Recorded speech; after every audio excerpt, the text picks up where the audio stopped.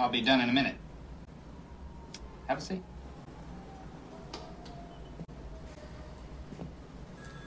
I've just been looking over your arrest report.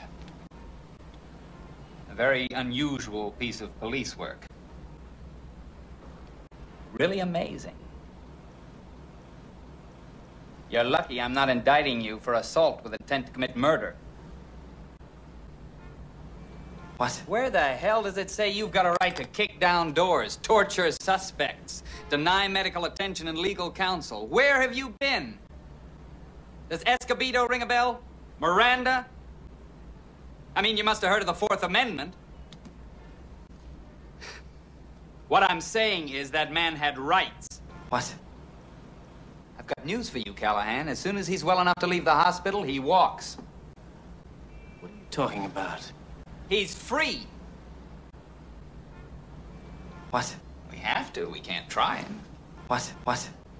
Because I'm not wasting $500,000 of the taxpayers' money on a trial we can't possibly win. The problem is we don't have any evidence. Zero.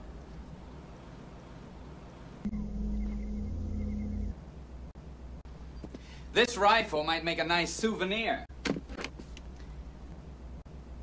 It's the law. This is Judge Bannerman of the Appellate Court. He also holds classes in constitutional law at Berkeley. I've asked him for an opinion. Your Honor?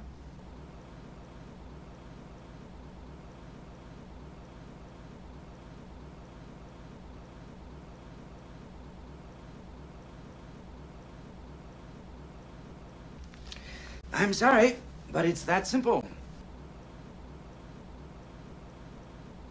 But I didn't know that.